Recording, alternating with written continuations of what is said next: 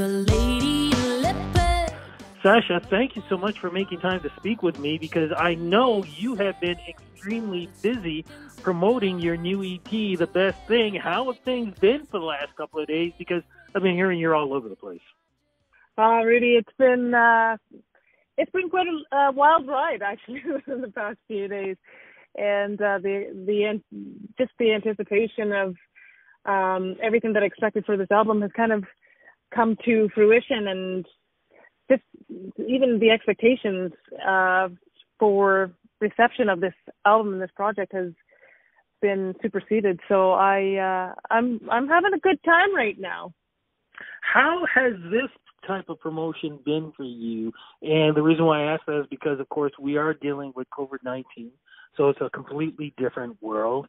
So it's not like you can, we would have been doing this interview one-on-one. We would have been doing it at a hotel or at a bar or somewhere.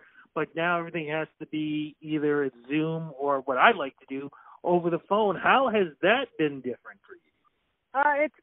It's been interesting because, like you said, it's all virtual, and I would say the positive element to that is that you can get a lot of ground covered virtually, or like you can be in Ontario in 1 minute and the West Coast 10 minutes later. So it's pretty interesting, and it's a pretty cool dynamic. Actually, I like the fact that, like I said, you can cover a lot of ground in one day with this new way of conversing and doing interviews. Definitely that. But I want to ask you on a personal note, too, because I've been talking to everybody in this manner for the last couple of months, because we're dealing with COVID-19. Racism is in a different type of discussion these days. People are literally arguing back and forth about wear a mask, I think, not wearing a mask. I mean, you're just seeing all of these things constantly, not just on the news, but on social media. You're seeing it as raw as it's ever been. How have you personally been dealing with this whole new world?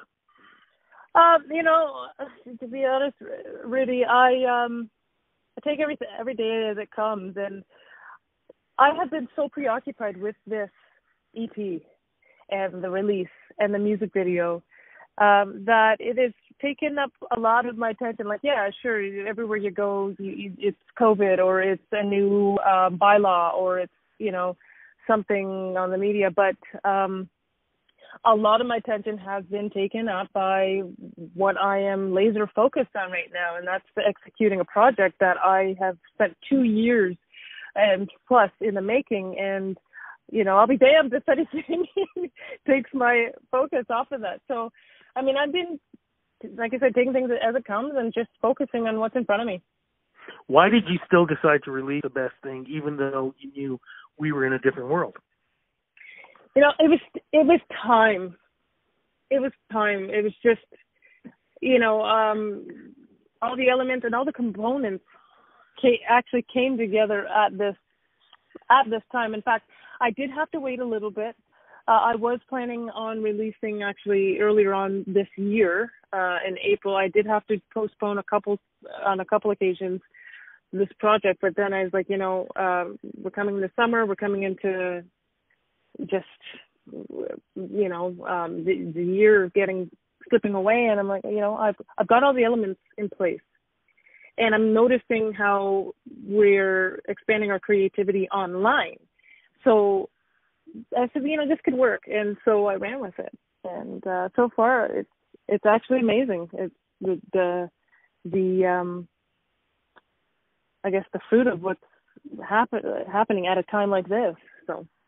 Well, we're really happy that you have, because it takes our mind off of some of the tough things that are going on, as we just discussed a little bit earlier.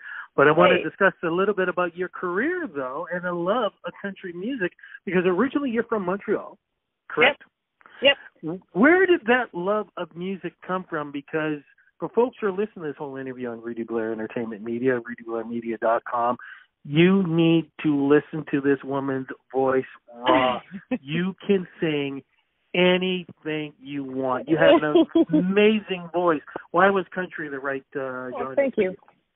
Thank you. Well, so I was born in Montreal. We moved when I was 3, so I don't have too much of a recollection as a baby in Montreal. We moved to a small town when I was 3, and that was where I spent most of my formative years. And it's, you know, it's where I got that experience of country living. It was rural, small towns, you know, farms, one yellow light in the middle of down on one main street, and I lived on a dead end road.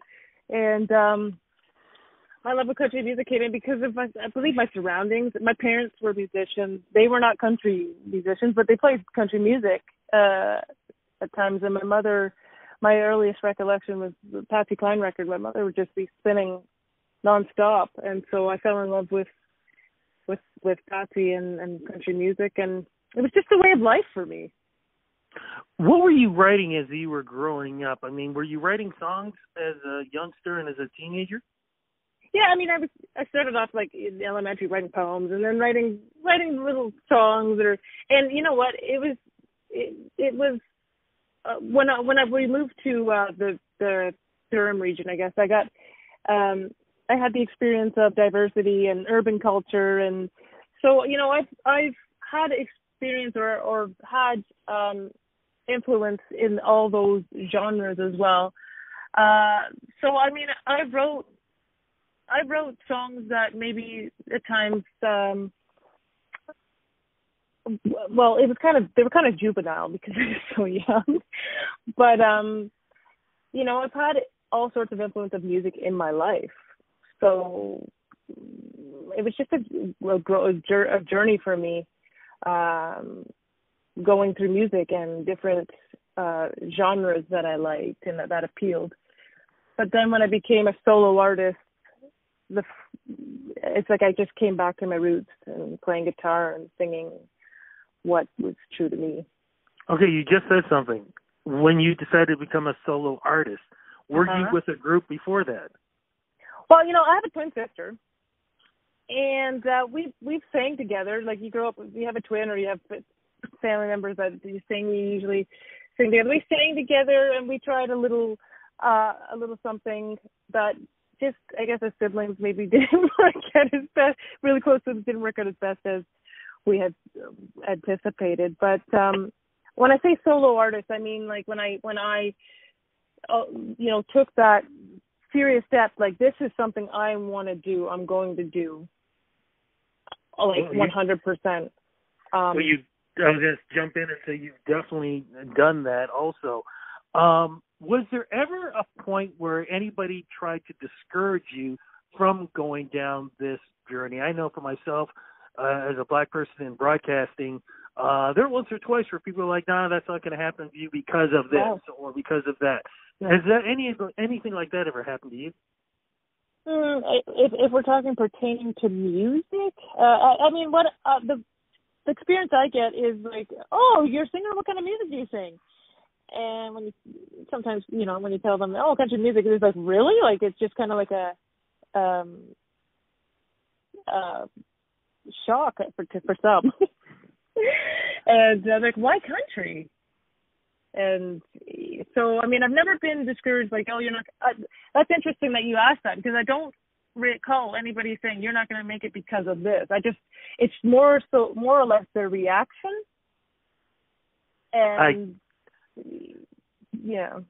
No, and I get that too. Believe me, you know, being on radio, I would always have when somebody would meet me and they'd give me that look, and I'd look at them and go, "Yeah, you didn't know I was black, did you?" And you could always, that's not true. You could always tell, and then they'll say, "No, I didn't. You didn't sound black." And I'm going, "What does a black person sound like?" And then that's when they do, yeah, and that's usually when the conversation changes. Yes. I can relate to that 100%. Yeah. It's just the nature of it, you know.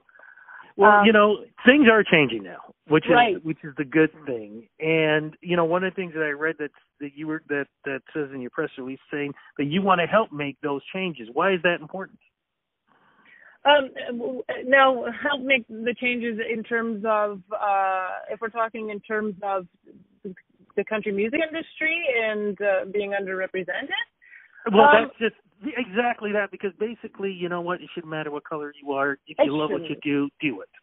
Right, absolutely. And that's the thing. I mean, I'm just, honestly, Rudy, I'm just authentic to myself. I'm doing what is true to me, which is a confirmation of all the things I've ever dreamed of, and feels right and organic to me. So in pursuing that, it just so happens that I'm one of the few in the Canadian country music industry who just happens to be a person of color or underrepresented, and it's not something I set out to make a statement about. I just wanted to be myself, and it actually presented an opportunity to say, hey, wait a second,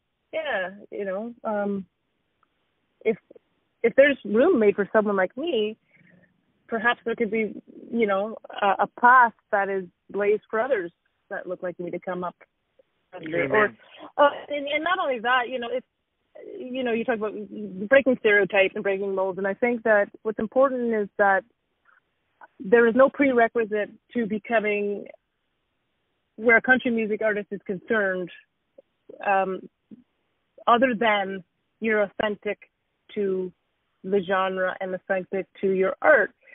The prerequisite shouldn't be what color you are, So I think that just me being who I am is making a way for somebody, and more people who look like me, or more people who are interested and thought, okay, I can't do that because I'm going to be questioned, Amen. Amen to everything you said. I absolutely agree. And I actually said the exact same thing myself, too. And, making a statement is important. 2016 in your career, there was a statement made at the Havelock Jamboree. What happened there? Oh, that was awesome. Havelock Jamboree entered a contest, and didn't know too many people from the back of my hand. All I knew was I was up against a lot of people that were really talented and had a footing in the country music community. And I went out to Havelock, poured my little heart out, and before you knew it, I found myself in the finals, the only female left against the male country acts. And I actually won. And that was mind-blowing. And it opened up the doors, I think, for me to be, validated, for lack of better words, as a country artist. Because I'm more inclined to traditional country originally. And that's kind of the angle that I went with when I went into the country music store, was just the stuff that I was familiar with, which was traditional. And I won, just being myself and doing what I like to do. Now, for country radio, obviously I had to kind of come up to speed a bit and get more, have more commercialized product. But the Havelock Country Jamboree, the next country music store, honestly was a launching pad to where I am today. Well, we're going to get to the new music in a second, but I'm curious about one thing, because when it comes to the Canadian country music scene, they're very inviting. The talent is incredible. I always say it's like this bubble that wants to explode, because when artists like yourselves are being invited, it's like, oh my God, there's another great one, and another great one, and another great one. And you still have the established stars who are still doing their thing. What was it like for you as your career has been building, not just meeting those other hungry artists who are, right there with you and taking that path, but then meeting the greats like the Terri Clarks and all the rest of them? What was that like for you? Oh, geez. It was just, it was like being at Havelock, for instance, or being at Boots and Hearts, and you're in there and you're in the same, sharing the same space as these people, or having a conversation with them. It was really it's just a surreal moment, because it's like, oh my gosh, I'm opening up for Brett Kissel, or I'm opening up for Jess Moskaluke, and these people I've looked up to or been inspired by long before I even get the chance to step on the same stage as them. So it's rewarding, if I can say, Louise. It feels like, oh my goodness, like I have allowed myself and persevered so far as to be able to share the same stage as these people. Like, what a reward. And again, much, much deserved. That reward is your new EP, The Best Thing. What is this EP about, and how does it represent your career right now? Well, this EP, I think it's just a little bit of everything, little fragments of me in each song, and covers topics that are like something as universal as cheers, having a good time, embracing yourself, your uniqueness, and celebrating it, or something as a tune like Runaway, and falling in love and being okay to trust yourself and take the risk to achieve that. So, I mean, this album is titled The Best Thing, and it's actually just a short form or title of a single that's on the EP called The Best Thing That Never Happened. And you got to take a listen to that. And The Best Thing That Never Happened basically just speaks about taking risks and taking chances, because the best thing that could ever happen may very well be the best thing that never happened if you don't take those risks. So this album was Risk City. It's a collaborative effort of me reaching out to writers and producers that are credible and really, really, really top at their art and their game, and reaching out to them and getting the response, yes, when I could have been very afraid to reach out to them because for fear of rejection. But they said yes, and I got, in my opinion, some of the greatest writers on this album, and the greatest producer, Dan Swinimer. I had the best thing going for this EP in every element. If you came here to dance, raise up your party glass, 'cause you want to, 'cause it feels good, yeah. Here's to the hearts that can't be tamed, to the Bowies and the brave, to the no shame, got your own way, yeah. Like I said, I've heard every song, and that's why I said off the top, what an incredible voice you have. Thank you. Amazing. What is the first single release from this EP? Well, the first single that was released from the EP was Cheers. And, that's been doing really well, and it's been making way. Just because Cheers is just a different sounding tune, It's like, it's still keeping it country, but it's got a little bit of elements of, some backgrounds that we're familiar with, like, as, let's say, a little bit of rock or a little bit of funk or a little bit of, I don't know, I just like to say it's a synergistic collection of instrumentation that Dan put together that makes it a fresh new sound on the country music scene. What is Tears about? Tears is, you'd think that it's about just partying and drinking and, raising a glass, but Tears is actually about celebrating a self-celebratory song of, the first verse about the lady who turns 87 and she's dancing in leopard, the lady in leopard, up on the bar, turns 87, she starts smoking cigars. She's just being unique and fun and quirky to herself. And it's like being outside the box without any fear of judgment, being non-traditional and having a good time doing so. It sounds like a great song, and like I said, I've had a chance to hear the whole EP, so I'm looking forward to the fans getting the chance to be part of all of this, too. Speaking of which, any chance for any virtual performances happening this week? Yes, actually, I have Southern Stampede coming up August 15th, and I did a few during the initial stages of the COVID, where, we were working around how we're gonna continue to showcase. So, the next one right now is Stompin' Stampede. Any chance CMOA? I think I got that right. CMAO? Yeah. I'm not 100% sure yet. Every day I get a new email. I get a new surprise. So, I look forward to that opportunity should it arise. And what about CCMAs? Because, of course, we're still getting close to that, too. Yeah, that'd be stellar. We'll see what happens. Nothing I can confirm as to date, but I'm anticipating. Okay. Well, fingers are crossed there. In the meantime, to see what's going on with you, social media is the place to go. Where do we go to follow you? Come to Instagram. Look me up. Sacha Passaggio. My artist name is Sacha. You can go to www.iamsacha.com. And Sacha is spelled with an S-A-C-H-A. And then all other social media platforms, Facebook, Twitter, TikTok. I got to up my TikTok game. I don't know how you guys do TikTok. I'm sorry. TikTok was like my limit. I was just like, no, I'm not going to TikTok. It was mine too. Oh.